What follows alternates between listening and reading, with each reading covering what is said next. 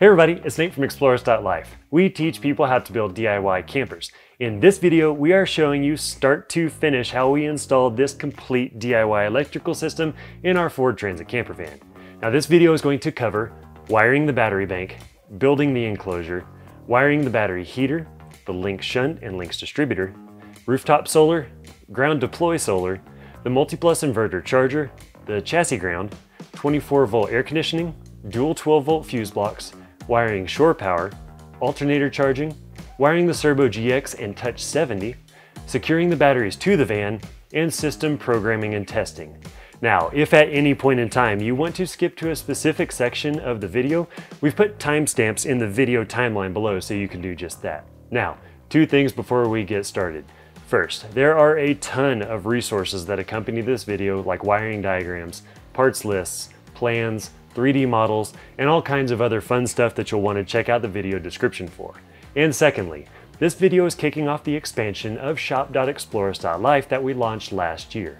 In the past, we've pushed everybody to Amazon to buy the parts necessary to build these systems, but unfortunately, we didn't have any control over quality or them keeping items in stock. So we've brought all of that in-house, and Steph has been hard at work sourcing the parts and components for the system you're seeing today, and a few new systems that we've just launched for larger systems, smaller systems, and systems for 30 amp and 50 amp OEM RVs. Now, enough with the sales pitch. Let's get started.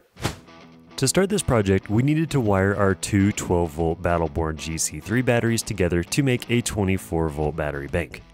Now these batteries are the backbone of this system, providing 6.8 kilowatt hours of power storage, which is 270 amp hours at 24 volts or 540 amp hours at 12 volts.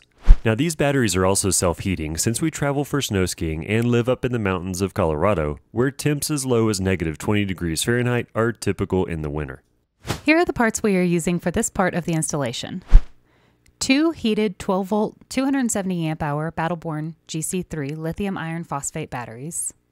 The explorist.life 2-battery 1-aught 24-volt battery bank wiring kit, which includes wire lugs, heat shrink, and we also need the terminal fuse and terminal fuse holder from our 24-volt 1-aught lynx distributor wiring kit.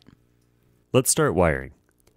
To make a 24-volt battery bank from two 12-volt batteries, we need to wire the positive from one battery to the negative terminal of the other battery. And to do this, I flipped one of the batteries upside down so that the positive and negative terminals were near each other. These Battleborn batteries can be mounted in any orientation, which is a huge perk for giving us mounting flexibility in these systems. With the batteries in position, I could unscrew the terminal covers. Now these batteries are internally heated so that they continue to function during extreme cold temperatures, but we still have to wire them up externally, and to do that, we need to access the heater screw terminal, which is under this mounting foot. Once we have access to the heater screw terminal, we need to make the heater wire. So I crimped a ring terminal onto our small gauge wire, secured the ring terminal in place to the heater screw, and then replaced the battery mounting foot. Now it was time to make the battery interconnect wire to make these two 12-volt Battleborn batteries into a 24-volt battery bank. So I cut, stripped, crimped, and heat shrinked a 1-aught by 5/16 inch wire lug onto each end of a short piece of wire and put 3/4 inch heat shrink on each end. Then I sanded and cleaned the lugs and cleaned the battery terminals with alcohol to get rid of any manufacturing oil, dirt, or grime. Next, I bolted the lugs directly to the battery terminals with the hardware included with the batteries. Now, it's super important to make sure that there is nothing between the lugs and the battery terminals like heat shrink or washers, and then tighten that to spec with a 1/2 inch wrench and socket. And here's how the battery terminal connection should look. The lug should be directly in contact with the battery terminal with washers on each side. And lastly, we can replace the battery terminal covers. Now that our batteries are wired together, it's time to mount these two batteries to their base, and that's coming up next. Now that our two 12-volt Battleborn batteries are wired together into a 24-volt battery bank, we need to mount the batteries to a base so that they stay put during travel. I measured out a piece of birch plywood to fit the bottom of the batteries and cut it to fit. Next, I made the tongue part of our tongue and groove joint that would eventually fit into our 80/20 base. I simply ran the wood across the table saw until I had a protrusion that would fit nicely into the slot of the 80/20 and be flush on the bottom. A router and router table would have been much easier and cleaner here, but alas, I don't have a router table yet. So the table saw and chisel method worked good enough for who it's for. Next, I marked and drilled the holes for the battery mounting feet. I sanded and finished the wood with paste wax. And then we secured the batteries to the wood with number 10 by 2-inch long machine screws and stop nuts. With these screws in place, our Battleborn batteries are now firmly attached to the base and effectively each other. With the batteries firmly mounted to the base, we can now move on to building the 80/20 enclosure that will secure the batteries to the body of the van and protect the rest of the components, and that's coming up next. Now that we've secured the batteries to the platform, it's time to start building our aluminum extrusion enclosure. Now, it's also worth noting that I use the term 80/20 and aluminum extrusion pretty interchangeably in this video. Aluminum extrusion is just the general name for this type of material, and 80/20 is a brand name. Now we need to flip our batteries over so that they are right side up, but first we need to make the base of the aluminum extrusion enclosure to slip it into place. Our enclosure started with a plan. Steph and I spent a few days brainstorming what the enclosure would look like and how it would fit into the future layout of the van, and we came up with this design in SketchUp. Now, if you want this SketchUp file, be sure to check out that info in the pinned comment below this video.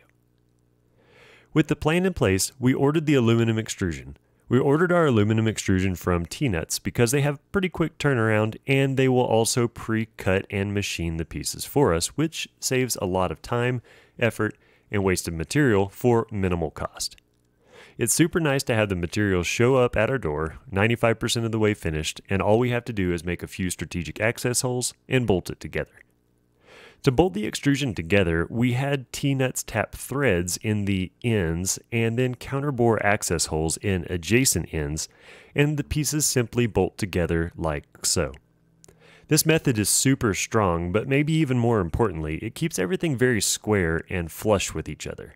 There are a few places though that we had to drill our own access holes. In some places, the bolts needed to be halfway down the extrusion, so we had to do that ourselves. We used a drill press for this, but you can absolutely just use a hand drill for this as long as you can accurately drill straight up and down.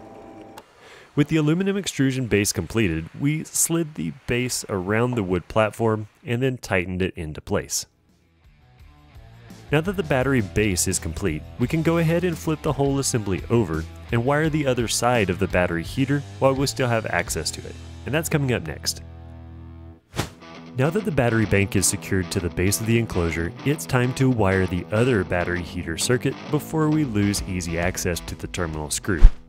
I took the positive battery terminal cover and the mounting foot off of the battery to gain access to the screw terminal for the heater of this battery. I grabbed the other end of the heater wire that I attached to the other battery and crimped a ring terminal onto it. Next, I made a short piece of wire with a number 8 ring terminal on one side and a 5/16 inch terminal on the other side. I put the two number 8 ring terminals in place and tightened them to an appropriate torque. The other end of the short wire goes to the positive battery terminal. Now is also a good time to install the terminal fuse that comes with our Lynx distributor wiring kit. I put the bolt that comes with the batteries through the battery terminal, fuse holder, and small 5/16 inch ring terminal and tightened to spec. Now I'm going to put the positive terminal cover back in place. It's important to keep the negative battery terminal cover in place the entire time during this step because touching the positive and negative terminals at the same time with my wrench or ratchet would cause a lot of heat very quickly. Now that the battery heating circuit is complete, we can continue building the aluminum extrusion enclosure, and that's coming up next. Now that we have the battery heating circuit complete, we can reinstall the mounting foot and continue building the aluminum extrusion enclosure. Building the rest of the aluminum extrusion enclosure was more of the same concept for building the base. We just use our SketchUp file to go in a systematic method for attaching all of the extrusions into place. Once we got to this piece on the front of the enclosure, it was time to secure the tops of the batteries to the extrusion. Battleborn makes brackets for the GC3 batteries, and we're attaching those brackets to the aluminum extrusion with 1-inch long 1/4x20 carriage bolts and stop nuts. The other ends of the brackets get secured to the batteries with the hardware included with the brackets. For the lid support piece, we slid T-nuts into the end of the extrusion, which the hinges would eventually bolt to. The T-nuts we used could have actually been dropped in from the top, as we found out later, but it goes in from the end as well. Next, we built the lid in much of the same way we built the rest of the enclosure. Now this process involves a ton of putting pieces together and taking them apart to make it all fit. It's a bit of a tedious process, but persistence and patience pays off here. We found it best to build all of the 80/20 first to make sure that everything bolts together properly before making the panels. Now we are using clear acrylic panels for this enclosure because we plan on taking it to camper van shows and we'll be using this system as a teaching tool. If we weren't using it for that purpose, we could really use any other type of sheet goods like colored acrylic or even plywood. The panels simply slide into place in most places, but in a few spots, the panels needed to be notched out for clearance. Now this is my first time working with acrylic, and it actually handled similar to wood in most regards. I pretty much just used normal woodworking tools here. The acrylic was more brittle than wood, and it threw a lot more melted plastic shrapnel when cutting it, but I didn't have to upgrade to a plastic-specific blade or anything like that.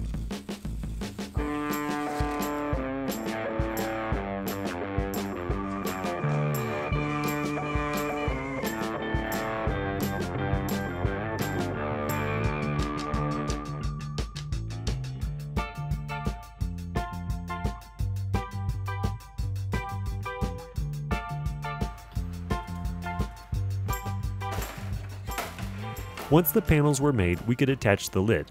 We put the lid in place, dropped our T-nuts into the top piece of extrusion, and bolted the hinges together.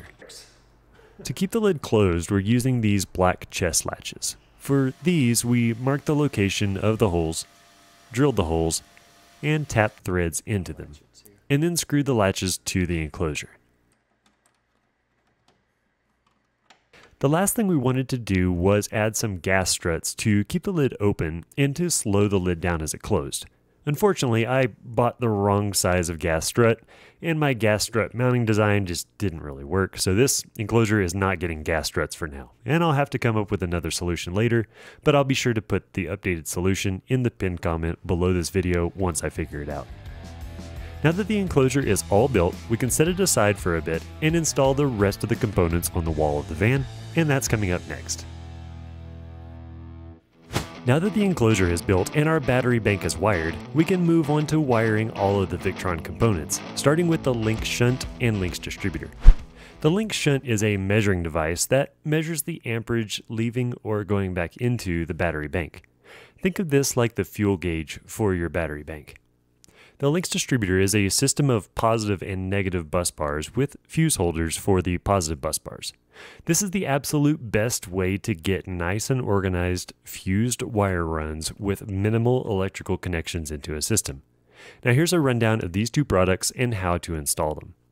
These products come with covers that can be removed to access their internal components. Let's start with the lynx shunt, which has a space for an A&L fuse, which protects the lynx distributor, and acts as a backup to the terminal fuse that we installed on the battery bank.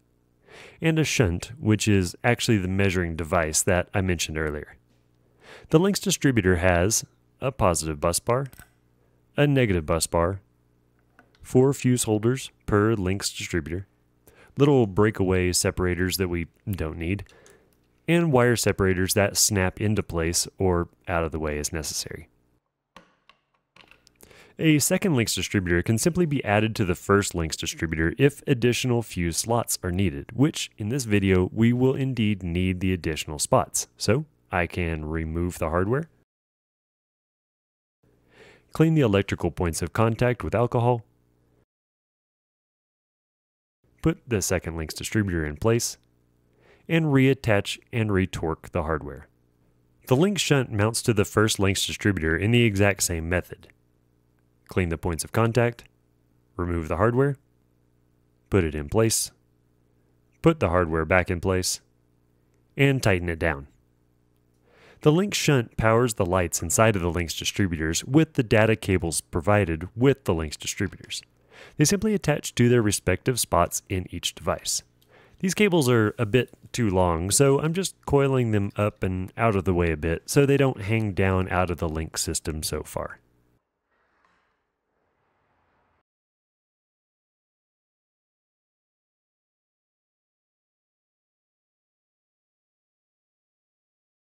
Now we can put our fuse in place in the lynx distributor by removing the hardware, cleaning the fuse, dropping the fuse into place, and replacing and retorquing the hardware. The fuse should be directly in contact with the lynx shunt with no washers or anything in between. Now it's ready to mount to the wall. Now that our lynx shunt and both lynx distributors are all connected to each other and mounted to the wall, it's time to wire our first solar charge controller into the system. And that's coming up next. Now that I mounted the lynx distributor to the wall, I'm going to show you how to wire the first solar charge controller in the system to the lynx distributor.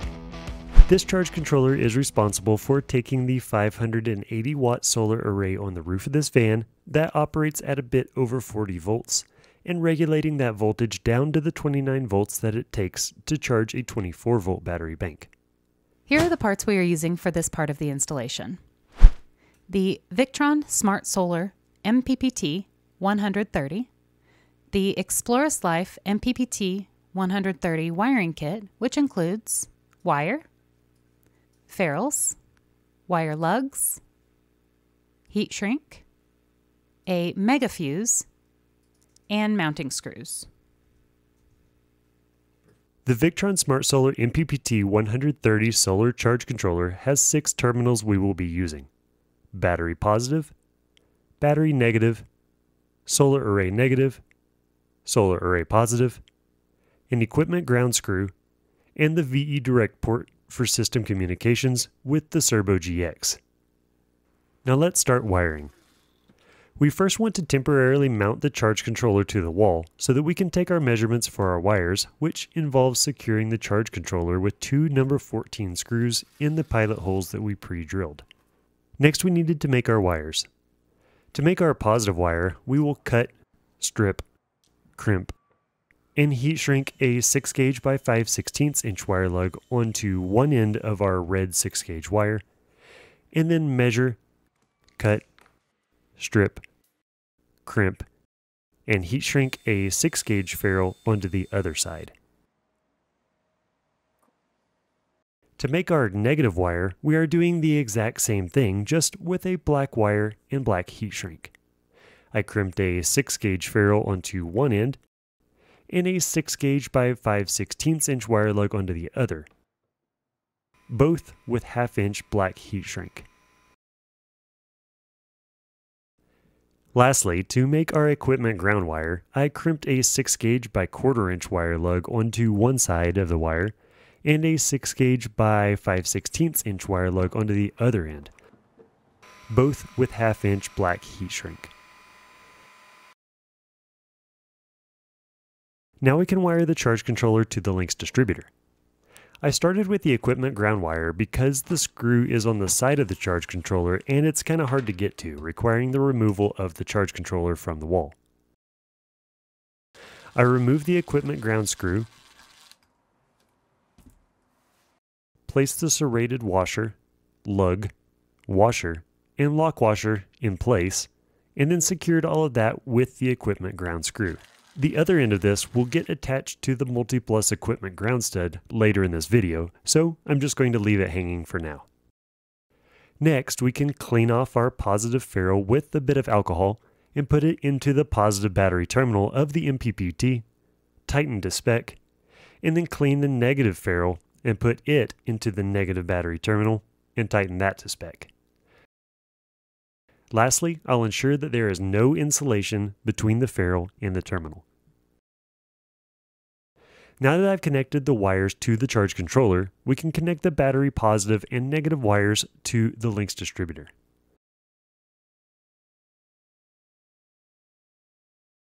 I'm going to pull the wire separator out of the way for now, and then I'm going to loosen and remove the nuts, lock washers, and washers from the furthest rightmost terminals of the Lynx distributor with a 13mm deep well socket. Next, I will clean the electrical points of contact with the bit of sandpaper and alcohol as appropriate and put the negative lug on the negative bus bar stud in the Lynx distributor. It's important to ensure no insulation is interfering between the lug and bus bar at this point. Then I will replace the washer, lock washer, and nut on the stud, tighten it to the manufacturer's torque spec, and replace the wire separator. Next, I will clean my electrical points of contact on the positive wire and fuse, put my mega fuse in place, put the positive lug in place on the bottom stud of the fuse holder, and then replace the washers, lock washers, and nuts on the bus bar and fuse holder, and tighten to spec. Now that the charge controller for our roof-mounted solar array is connected to the Lynx distributor, now we can wire the charge controller to our solar isolator. I already put 10-gauge ferrules and 3/8" heat shrink from the explorist.life solar array wiring kit on these wires coming from the solar isolator ahead of time, since they are pretty short and hard to work with once the charge controller is in place. The red wire goes into the PV positive terminal, and the black wire goes into the negative PV terminal, and both get tightened to spec.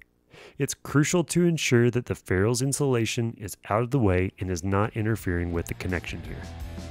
Now that I have the first charge controller installed, it's time to move on and install the second charge controller for our ground deploy solar array, which is coming up next. Now that I've installed the first charge controller of this system for the rooftop solar array, I'm going to show you how to wire a second charge controller into the same system for our ground deploy solar array. This charge controller is for a ground deploy solar array that we can place away from the van for supplemental charging while parked at camp.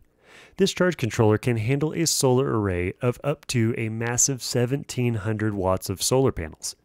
It can handle an array voltage of up to 250 volts and regulate that down to the 29 volts that it takes to charge a 24-volt battery bank.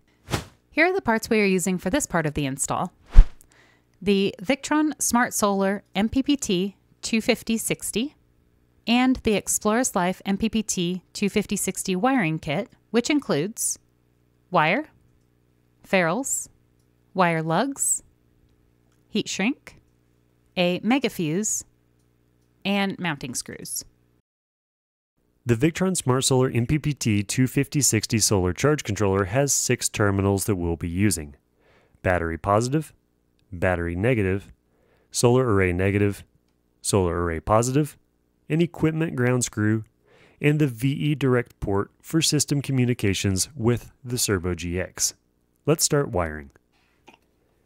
We first want to temporarily mount the charge controller to the wall so that we can take the measurements for our wires, which simply involves securing the charge controller with 2 number 14 screws in the pilot holes that we pre-drilled. Next, we need to make our wires. We measured our 2-gauge positive wire and then crimped a 2-gauge by 5/16" wire lug onto one side and a 2-gauge ferrule on the other side. Each get 3/4" heat shrink. For the negative wire, I'll do the exact same thing. I crimped on a 2-gauge by 5/16" wire lug onto one side and a 2-gauge ferrule on the other, both with 3/4" heat shrink.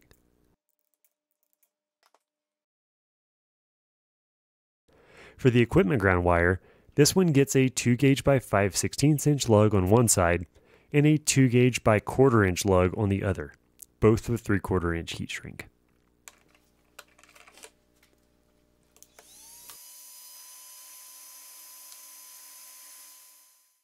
Now that I've made the wires, I can wire the charge controller to the Lynx distributor. I started with the equipment ground wire because the screw is on the side of the charge controller and is hard to get to, requiring removal of the charge controller. Then I removed the equipment ground screw and then placed the serrated washer, lug, washer, and lock washer in place, and secured all of that with the equipment ground screw. The other end of this will get attached to the MultiPlus equipment ground stud later in this video, so I'm just going to leave it hanging for now. Next, we can clean off our positive ferrule with a bit of alcohol and put it into the positive battery terminal, and then clean the negative ferrule, put it into the negative battery terminal, and then tighten that to spec.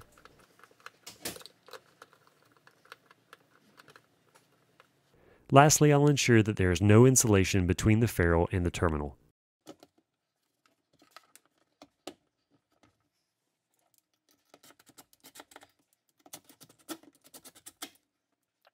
Now it's time to connect the battery positive and negative wires to the Lynx distributor.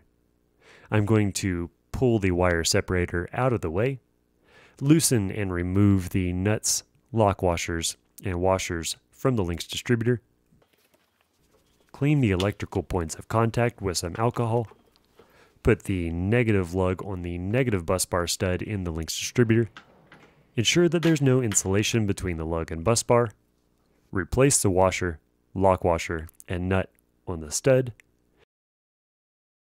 tighten the nut to the manufacturer's spec, and then replace the wire separator.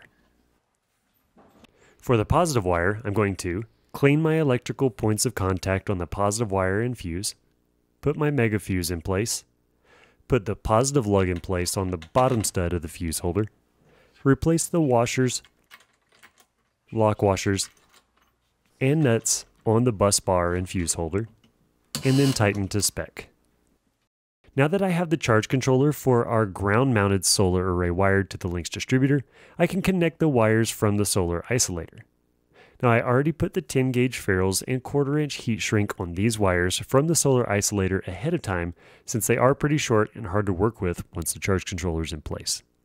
The red wire goes into the PV positive terminal, and the black wire goes into the negative PV terminal, and both get tightened to spec.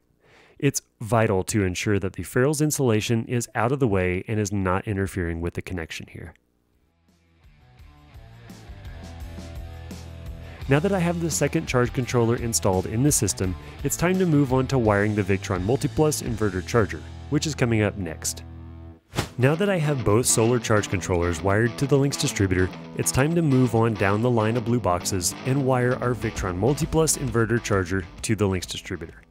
The Victron MultiPlus will allow us to do 3 different things in this system: charge our 24 volt batteries from 120 volt shore power, power our 120 volt outlets from shore power, and power our 120 volt outlets from our 24 volt battery bank. For this section of the build, we are using these parts: the Victron MultiPlus 24 volt 3K inverter charger, and the explorist.life 24 volt MultiPlus 3K wiring kit, which includes wire lugs, heat shrink, a mega fuse, and MultiPlus mounting hardware.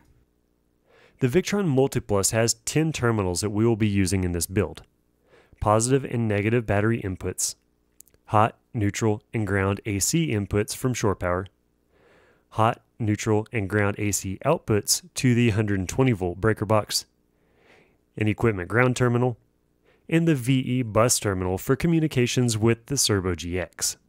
Let's get started. I fastened the MultiPlus mounting plate to the wall with the 5 flathead screws that come with the MultiPlus wiring kit. The MultiPlus simply rests on the mounting plate with the lip on the back and hangs there. The bottom gets screwed to the wall as well, but we will do that later once we're certain that we don't have to move the MultiPlus. With the MultiPlus mounted to the wall, I removed the front cover so that we could access all of the electrical connections. I measured the 1/0 wire for both the positive and negative connections and crimped a 1/0 by 5/16 inch wire lug onto each end with 3/4 inch heat shrink. Next, it was time to move back over to the MultiPlus and remove the nut, lock washer, and washer from one of the studs on each the positive and the negative terminals. After cleaning the connections, I put the black wire on the negative terminal and the red wire on the positive terminal, and then fastened both in place with the washer, lock washer, and nut and tightened it to an appropriate torque.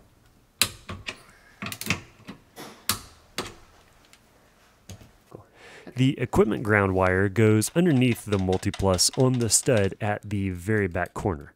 This stud is also where we land the equipment ground wires for the solar charge controllers. After removing the hardware from the MultiPlus equipment ground stud, I replaced the serrated washer, 1/0 lug, 2 gauge lug from the MPPT 250/60, 6 gauge lug from the MPPT 130, washer, lock washer, and nut, and then tightened to an appropriate torque. Next is time to connect the equipment ground wire to the lynx distributor. I loosen the nut, lock washer, and washer, put the equipment ground lug in place on the negative bus bar of the lynx distributor, and then replace the washer, lock washer, and nut, and then tightened it to spec. Next is connecting the MultiPlus positive and negative wires from the MultiPlus to the lynx distributor. I remove the nuts, washers, and lock washers from the negative bus bar and positive fuse holder in the lynx distributor, and then I clean my wire lugs with a bit of sandpaper and alcohol. Then I put my negative wire lug in place on the negative bus bar and replace the washer, lock washer, and nut, and then tighten to spec. And then I replace the wire separator.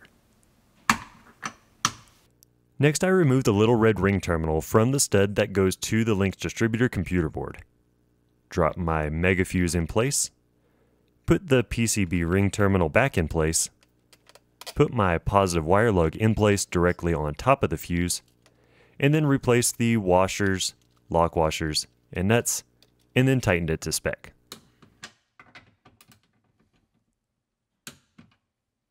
Now that the DC side of the Victron MultiPlus is all wired up, we still need to wire the AC input and AC output for the MultiPlus, but I'm going to keep going with the DC wiring of the system and get everything connected to the lynx distributor. Let's move on to wiring the chassis ground. Now that I have wired the MultiPlus to the lynx distributor, it's time to wire the chassis ground. For this part of the install, we're using the 1/0 variety of the explorist.life chassis ground wiring kit, which includes wire, wire lugs, heat shrink, a nut, bolt washer, lock washer, and serrated washer. Before we installed the walls, we wired the chassis ground connection to the van's body. We used one of the body support ribs for this. This connection is as simple as drilling a 5/16 inch hole in the support rib and then bolting our 1/0 by 5/16 inch wire lug to the body support rib with the serrated washer between the lug and rib. And the washer, lock washer, and nut on the other side of the rib, and then tightening until snug. Since this was pretty hard to see back in that dark and tight corner, here's how that looks on a tabletop demonstration. The serrated washer is in between the lug and body panel, and then the washer, lock washer, and nut are on top of that, all bolted together nice and tight. The serrated washer cuts through the van's paint, giving a good metal-to-metal connection. If you feel this is not enough of a connection, feel free to sand away some paint at your discretion.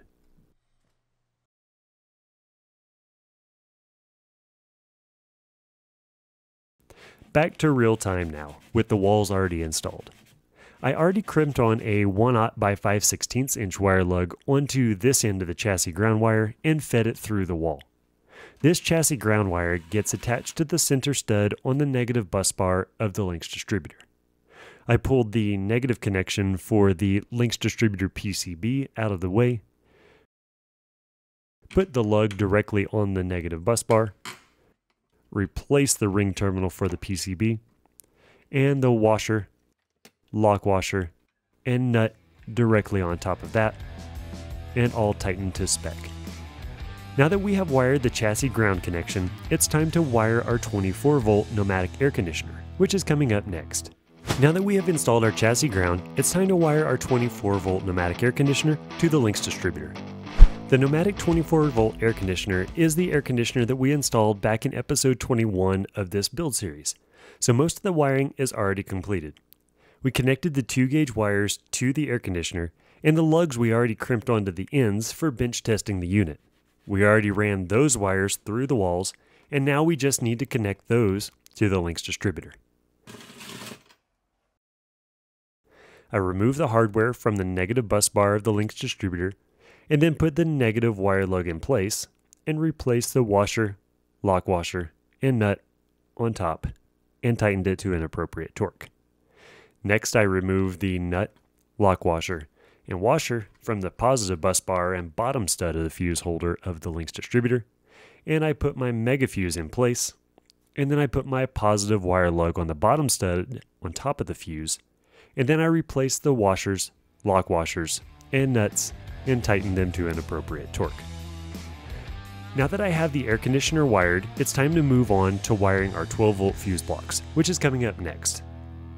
Now that I have wired the air conditioner, it's time to wire our 12-volt fuse blocks for our small loads like lights, fans, USB outlets, and such. I'm going to break this section into 2 parts: installing the Victron Orion 24-volt to 12-volt converter, and installing our dual fuse blocks. The Orion 24-volt to 12-volt converter is responsible for lowering the 24-volt battery bank voltage to 12 volts to provide up to 70 amps of power to all of our lights, fans, USB outlets, and other small 12-volt loads around the van. Here are the parts we are using for this part of the installation. The Victron Orion 24-volt to 12-volt 70-amp converter, 2 12-volt fuse panels, and the explorist.life Orion 2412 70-amp converter wiring kit, which includes wire lugs, insulated ferrules, heat shrink, a mega fuse, and mounting hardware. Plus, the explorist.life secondary fuse block add-on wiring kit, which includes wire, insulated ferrules, and additional mounting hardware. The Orion 2412 70-amp converter has 3 different terminals that we will be using: the positive input terminal, the positive output terminal, and the negative terminal. The 12-volt fuse panels that we are using have 3 different terminal areas: 2 6-gauge positive connections, a negative bus bar, positive terminals for the branch circuits, and the blade fuse slots on the front. Now let's start wiring.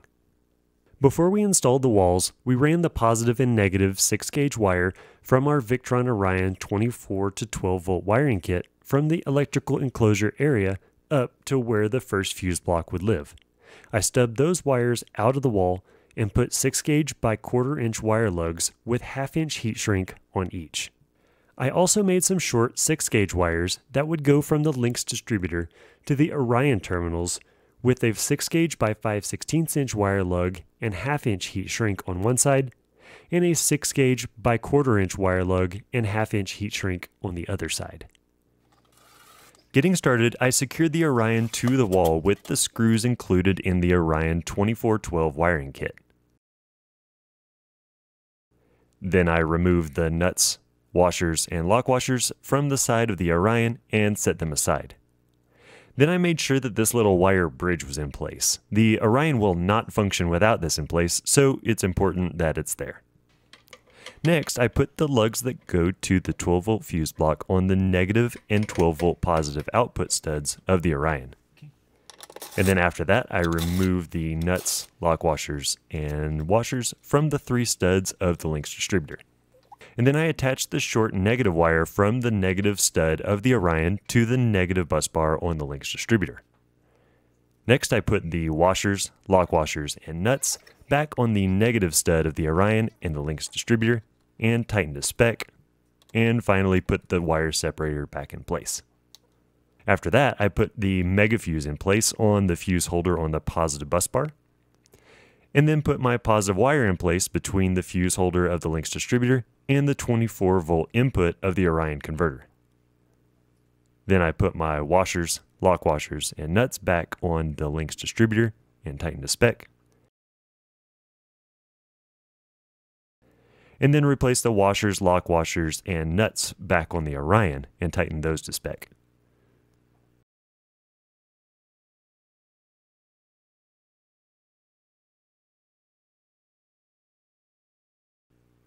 Now that the Orion converter has been installed, I can move on downstream and wire the 12-volt fuse blocks. Now we are wiring two separate 12-volt fuse panels here, one on the driver's side of the van and one on the passenger side. Both of them are powered from the same Orion 24-volt to 12-volt converter. And here's how to wire the first one. We already ran the 6-gauge wires from the electrical enclosure up here to the fuse panel before we installed the walls. So we pulled those out, stripped back some insulation, and crimped 6-gauge insulated ferrules onto each wire. There are two positive terminals on the back of the 12-volt fuse block. We're connecting the positive wire from the Orion converter into one of these terminals, and then connecting the wire that goes to the second fuse block to the other terminal. Which one goes to which does not matter, as they are both connected internally. The negative wire from the Orion goes to any of these spots on the negative bus bar. The negative wire to the second 12-volt fuse block goes to any remaining spots on the negative bus bar.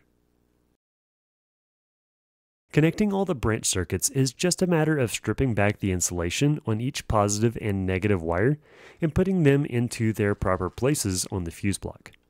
The negatives go to any spaces on the negative bus bar. The positives go to any spaces on the positive terminals on the other side.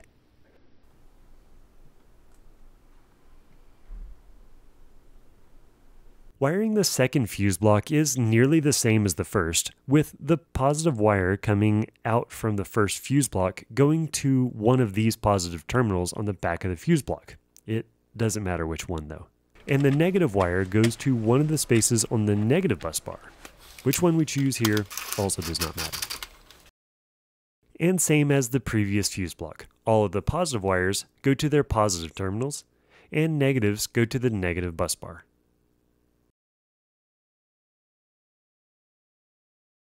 Now I can fasten both of the 12-volt fuse blocks with the screws included in the 12-volt fuse panel wiring kits,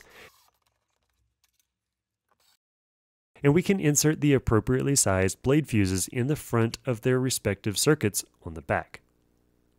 Now is also a good time to label the circuits so we know which fuse goes to which circuit.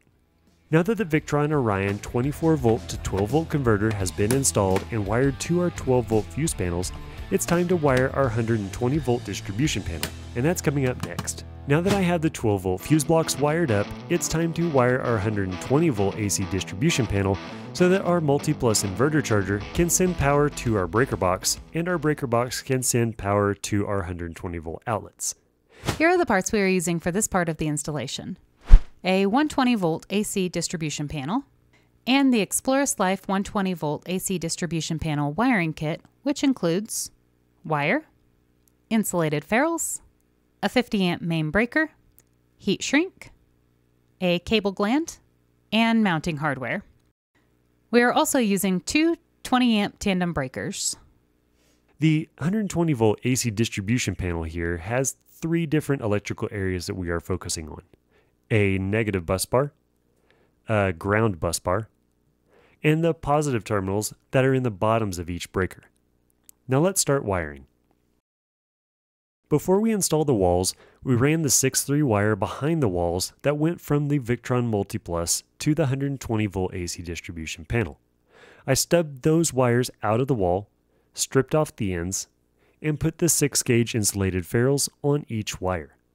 I was able to get the outer insulation of the 6-3 wire into the gland of the MultiPlus, but the way I got it in there, I don't necessarily recommend it, so I'm not going to show you how I did it. Instead, I'm going to refer you back to the 30-minute and 22-second mark in the last full install video I did to show you how I recommend making that work.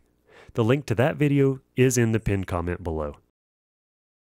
The black, white, and green wires go into the line, neutral, and ground terminals of AC output number 1, and then tightened to an appropriate torque with a Phillips head screwdriver.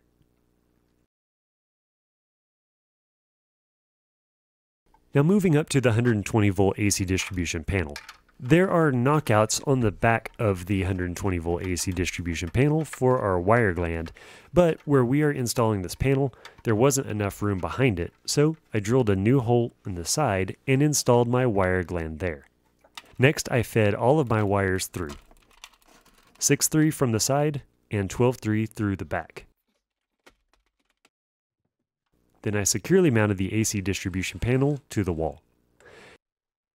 Next, I stripped back the outer sheath from all 12-3 wires going to our outlets and loosely grouped all black, white, and green wires to prepare for wiring.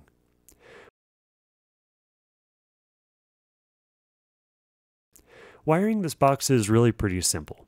All of the green wires go to the bus bar in the back of the box. So I stripped off a bit of insulation from each wire, crimped on ferrules, loosened the screws on the ground bus bar, and then put the wires into the bus bar, and then tightened the screws.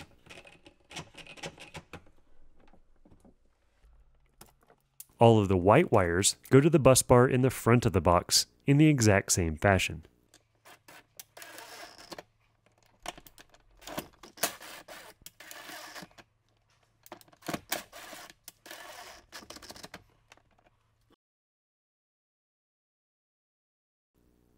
For the incoming 6-3 wires, they also go to their respective green and white bus bars with ferrules on each.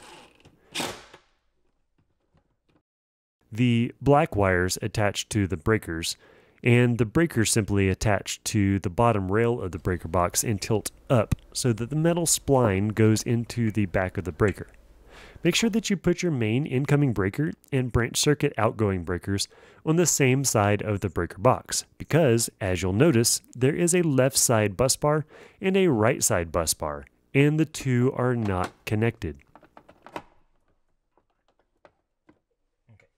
I loosened the screw at the bottom of the breaker, stripped the insulation back, crimped on a 6-gauge insulated ferrule, inserted the wire into the 50 amp breaker, and tighten the screw. And the black wires from the 12-3 go into their own spaces on their own breakers, or tandem breakers in our case, and sometimes it is easier to remove the breakers to see what you're doing here. Please note how all breakers are on the same side of the box. The breakers must all be on the same side of the box for them to work. Also, don't forget to put the threaded ring on top of the gland, otherwise you have to undo things like I did here. The little metal clip that's taped to the inside of the breaker box gets screwed to the top of the box, which holds the main breaker in place. Now I can cut out the breaker knockouts, attach the lid to the breaker box, and label our circuits. Now that I have installed our 120 volt distribution panel, it's time to move on to wiring shore power, which is coming up next. Now that I've wired our 120 volt distribution panel, it's time to wire for shore power. Shore power will allow us to power our 120 volt outlets and charge our batteries directly from shore power at a campground. Here are the parts we are using for this part of the installation. The explorist.life 30 amp shore power wiring kit, which includes wire, a 30 amp shore power inlet, ferrules, and mounting hardware. We're also using a 30 amp shore power cord and a 15 to 30 amp power adapter plug. The 10-3 wire coming out of the wall comes from the shore power inlet we installed back in episode number 5 of this series, which I'll link to in the video description below. I stubbed the 10-3 wire out of the wall and stripped back the outer sheath and insulation. I also already put the 10-gauge insulated ferrules from the explorist.life shore power wiring kit onto each of the ends. I fed the 10-3 wire up into the MultiPlus and put the black, white, and green wires into the line, neutral, and ground terminals of the AC input. Then I tightened them to an appropriate torque with a Phillips head screwdriver. Now that we are sure that we don't need to move this inverter, we can place the screws under the MultiPlus to hold it firmly in place.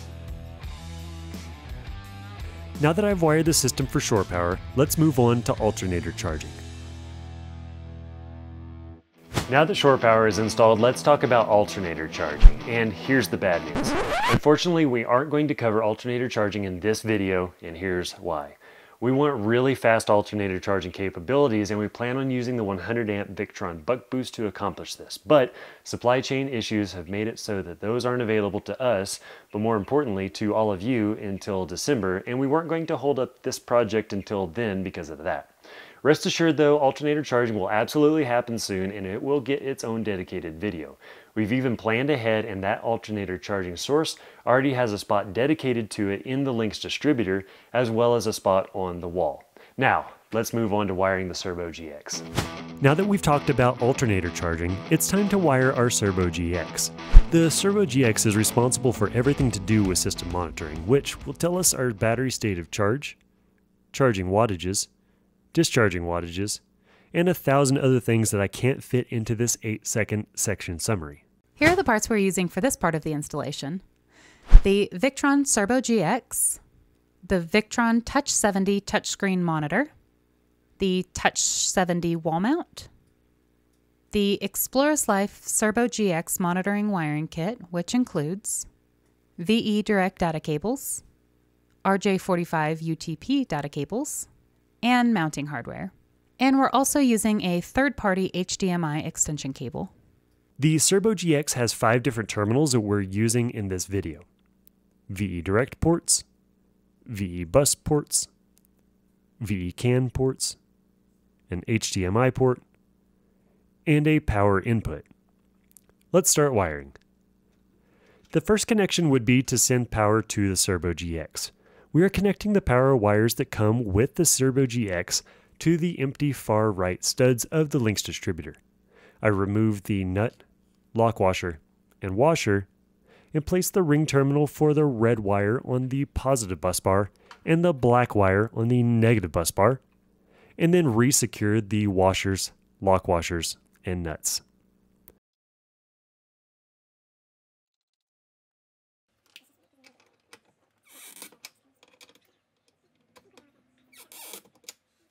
For the rest of the connections, if you've ever wired up a desktop computer, the Cerbo GX is very similar. Just a lot of data cables going from the Cerbo GX to these other blue boxes that we've already installed. Here's the rundown of the connections. An RJ45 UTP cable from a VE bus port on the Cerbo GX to either of the VE bus ports on the MultiPlus inverter charger. A VE direct cable from a VE direct port on the Cerbo GX to the VE direct port on the MPPT 25060.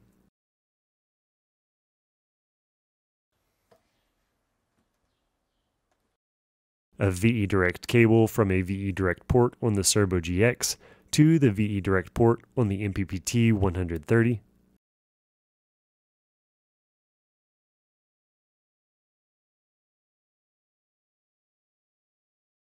VE CAN terminators in the first VE CAN port on the lynx shunt and in the second VE CAN port of the Cerbo GX. An RJ45 UTP cable to the second VE CAN port on the lynx shunt to the first VE CAN port on the Cerbo GX.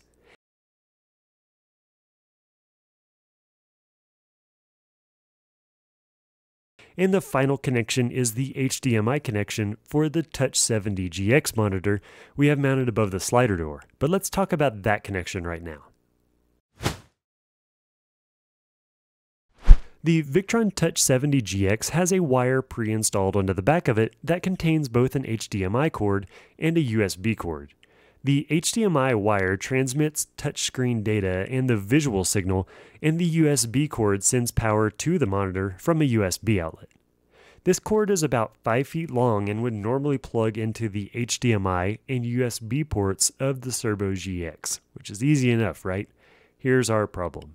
Our preferred mounting location is about 15 feet away. After a talk with Victron, here's the not Victron approved, but should work in most cases, hack to make it work. Installing a USB extension and HDMI seems like the obvious solution, but the power sent via USB is not powerful enough to overcome the voltage drop of a longer USB cable, so that won't work. But what will work is connecting a high-quality HDMI extension cable from the Touch 70 to the Cerbo GX, and then adding a dedicated USB outlet near where the Touch 70 GX monitor will be installed so that the USB outlet can just plug in without an additional extension. Before we ran the walls, I ran the HDMI extension cable, which I plugged into the Cerbo GX. I connected the other end to the Touch 70 HDMI cable. For the USB outlet, I wired a USB outlet to our 12-volt fuse block that's above the door, and plugged the Touch 70 into that. I tucked all that up nice and neat-ish behind the wall, which is not the most elegant solution, but it's good enough for who it's for, and only myself and the 6 people still watching this video will ever know about it. Thanks for sticking around, by the way. While we are up here at the Touch 70, we can go ahead and mount it. We mounted the Touch 70 wall mount to the wall with the included screws, and then snapped the Touch 70 to the wall mount. Now, if you decide to do the HDMI extension hack, I strongly recommend bench testing this before burying all the wires to verify that the HDMI extension wire chosen does work, since this is not a Victron approved kind of thing, and any issues with the Touch 70 will likely stem from the use of the extension. With the Cerbo GX and Touch 70 GX all wired up, we can mount the Cerbo GX in place on the wall and do a little wire management. Now that I've wired the Cerbo GX, everything on the wall is finally complete. Now we can move our battery bank enclosure in place and secure it to the van, which is coming up next. With everything on the wall completely wired together, it was time to move the batteries and enclosure into place. Now, the batteries only weigh a total of 180 pounds combined, so they were actually pretty manageable to move around. The enclosure was held in place with L-track bolts through the L-track that we installed back in episode number 27 of this build series. Now with the enclosure in place, it's time to move on to wiring the battery bank to the lynx shunt, and that's coming up next. Now that the enclosure is secured to the van, it's time to wire our Battleborn batteries to the rest of the system through the lynx shunt. Here are the parts we are using for this part of the installation.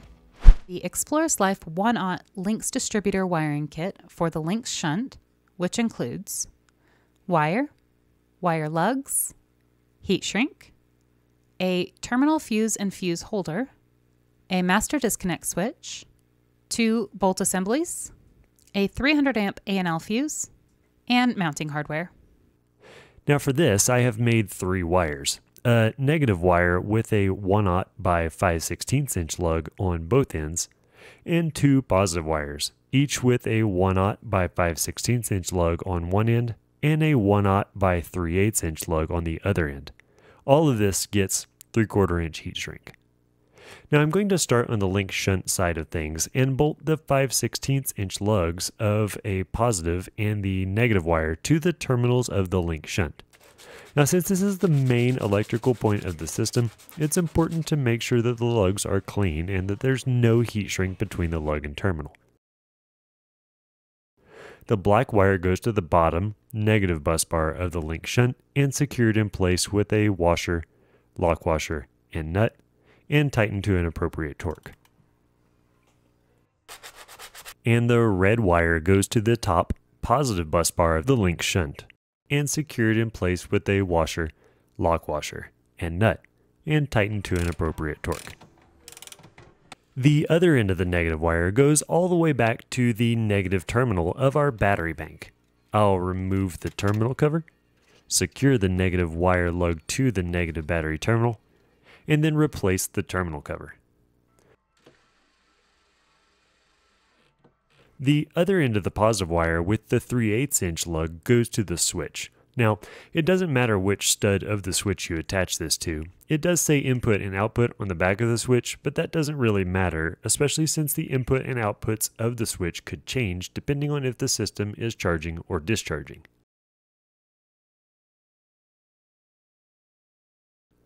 The other positive wire gets attached to the other side of the switch with the 3/8 inch lug, and then tightened to spec.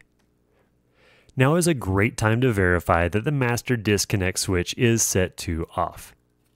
The other end of that positive wire goes to the terminal fuse that we installed way back at the start of this video. Now before we turn the system on, let's go ahead and secure the switch in place with a machine screw and lock nut. Now this is a bit of an atypical way of mounting this switch, but I'm just kind of trying it out to see if I like it. And it's super nice because it does keep the terminals covered. Now that the lynx shunt is wired to our Battleborn battery bank, it's time to wire our solar isolator, and that's coming up next. Now that the lynx shunt is wired to our Battleborn battery bank through our master disconnect switch, it's time to wire our solar isolator so that we can disconnect the solar arrays as needed for system maintenance. Here are the parts we are using for this part of the installation.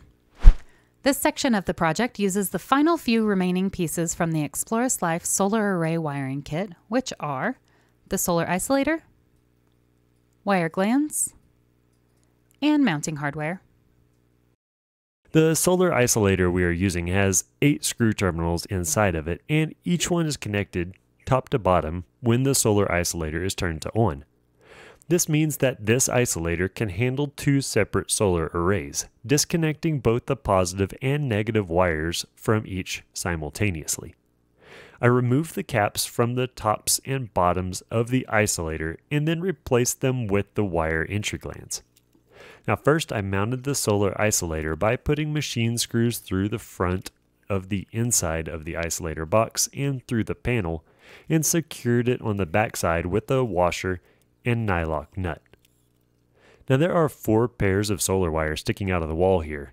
2 pairs of them are going to each of the solar charge controllers that we've already wired up in this video, and the remaining 2 are coming from the solar arrays, one from the roof solar array, and one from the port on the side of the van for an auxiliary ground deploy array. For the wires coming from the roof solar array, we covered that in extreme depth back in episode number 25 of this build, so you'll want to check that out as we're now picking up exactly where that left off in that video. And our rooftop solar array wires have been disconnected prior to working on these wires. For the ground deploy array, before we installed the walls, we installed this DC power port into the side of the van. Installation here was similar to our shore power port. We taped off and drilled a hole, wired the connector with the red wire to pin 1 and the black wire to pin 2, added a zip tie for strain relief, fed the wires through the hole, and secured the port in place with bolts, washers, lock washers, and nylock nuts. Now we'll show the ground deploy array and wiring in action later, but back to the isolator wiring for now. Now I ran the wires coming from the 2 solar arrays into one end of the isolator, and the wires going to the charge controllers on the other end. For us, the left 2 terminals are for the ground deploy array and the MPPT 250/60, and the right 2 terminals are for the roof array and the MPPT 130. Now this is a bit hard to see in this video since all of these wires are the same size and colors, but just refer to the wiring diagram for this system for additional clarification if needed. I stripped the insulation back on each of these wires and put them into their appropriate terminals on top and bottom. Now in this isolator, each pole is simply connected top to bottom with the isolator turned on, so lining the proper wires up top to bottom is all that's necessary here.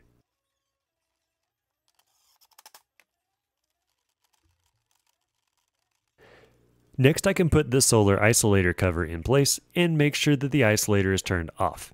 At this point, I could reconnect the MC4 connectors for the rooftop solar array.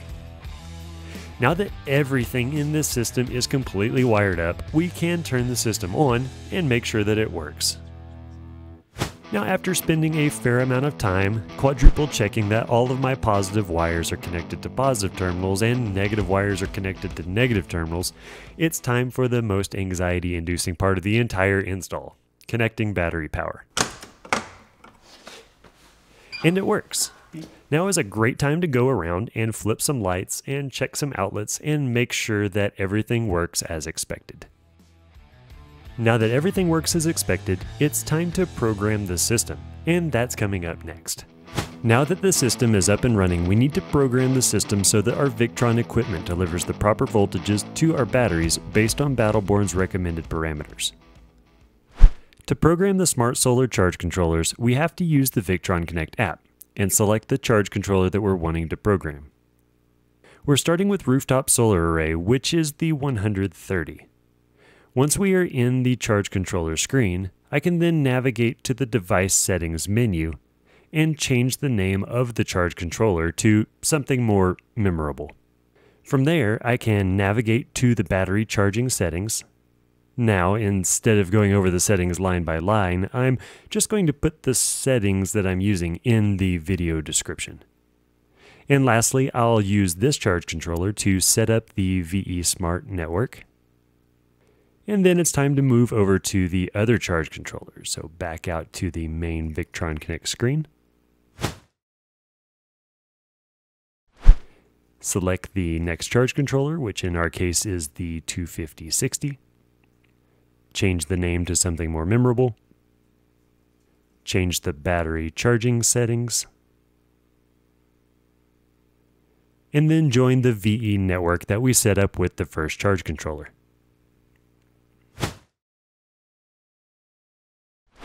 Now the MultiPlus comes from Battleborn with the settings already correct for their batteries, but in the event that you need to access the settings, you'll need to plug an RJ45 cable into the VE bus port of the MultiPlus. Plug the other end into a Victron MK3 USB adapter, plug in a USB cord, USB adapter, and then into your phone or laptop. From there, we can access the MultiPlus similar to the MPPTs.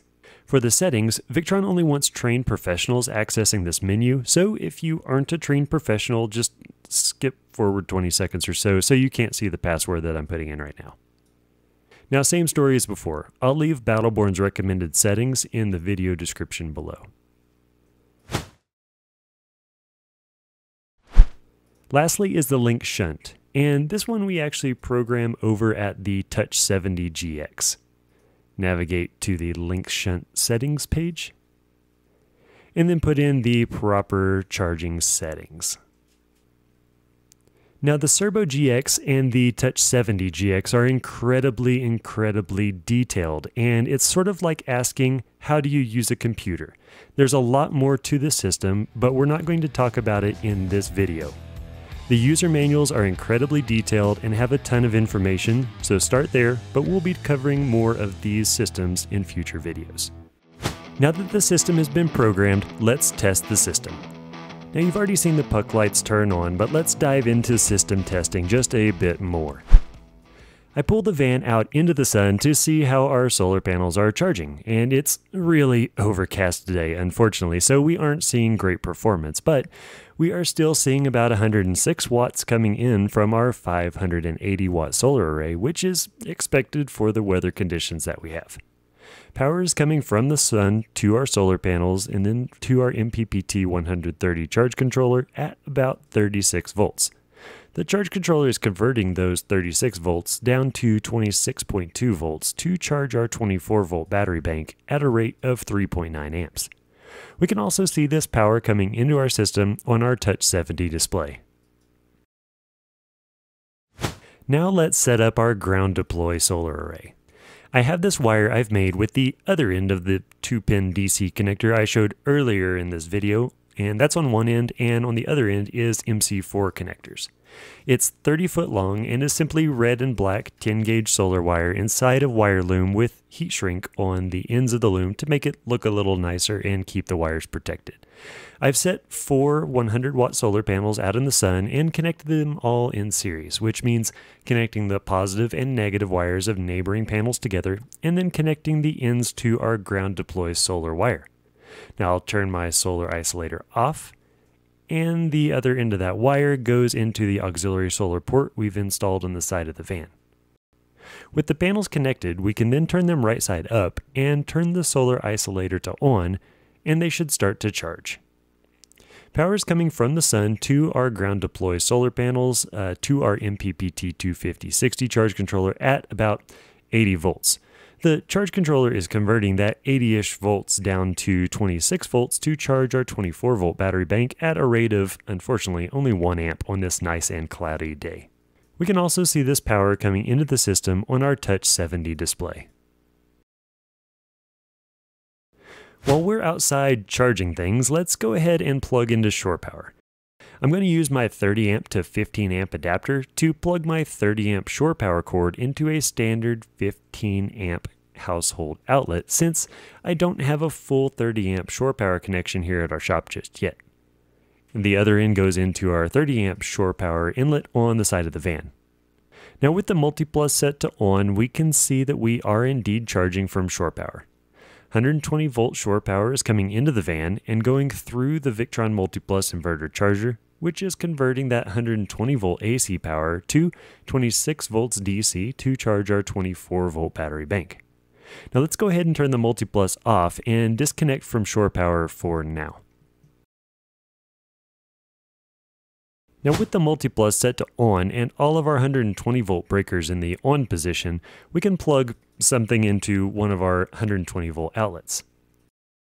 Now since we're disconnected from shore power, our Touch 70 is showing our battery bank sending 24 volt power out to our inverter charger, and the inverter function is converting that 24 volt DC power to 120 volt AC power and sending it through the breaker box to our 120 volt outlets. Next, let's test Power Assist. Power Assist adds power from the battery bank to an underperforming shore power connection. I've set our shore power input current limit to only pull 7.5 amps from shore power, since I've got other things on that circuit we're plugged into. This tells our MultiPlus to pull no more than 7.5 amps to power our devices and charge our battery bank from shore power. Now I'm going to plug in this space heater and turn it on high. I can see that the space heater is pulling a little over 1200 watts from the system. 7.5 amps, or 834 watts of that, is coming from shore power, and the remaining of that is actually coming from our batteries. Power Assist is why we use 10 gauge wire for shore power and 6 gauge wire for the MultiPlus to breaker box connection. Shore power can provide 30 amps from a 30 amp shore power pedestal, and then Power Assist can add the rated wattage of the inverter to that, which is another 20-ish amps at 120 volts. Now I'll turn off the heaters and disconnect from shore power. Next up is our small 12 volt loads. Now we already saw our 12 volt loads power our puck lights in the ceiling, so we know that they're working, but now we can check the Touch 70 to see how much power they're drawing when I turn the switch off and on.